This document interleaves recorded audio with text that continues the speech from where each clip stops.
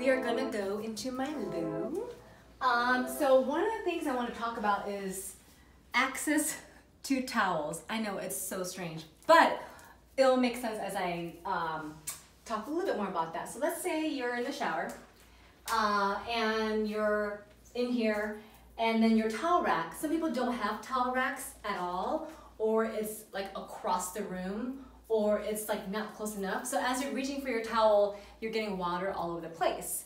And also, I'm kind of a wimp when it comes to cold. So when you're in here and it's nice and warm, and you crack this open, you're like freezing your ass off. And I don't like that. So to solve that problem, I found these suction hooks.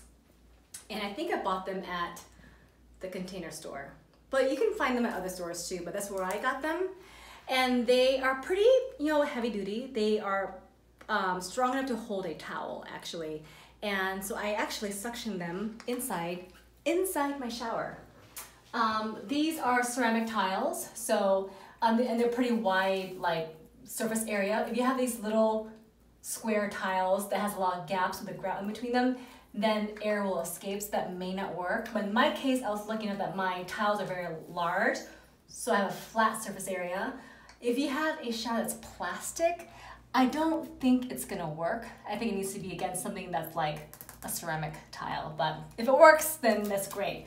So what I do is that so it gets secure when you push it down. So when you start, you get it where you want it, and then I push it in a little bit because I'm OCD, and then I secure it by pushing it down. And then I will go and grab my towel and put them here. Yeah, that way, doing my thing. I'm not getting any waterworks out in here, and I'm not freezing my butt off.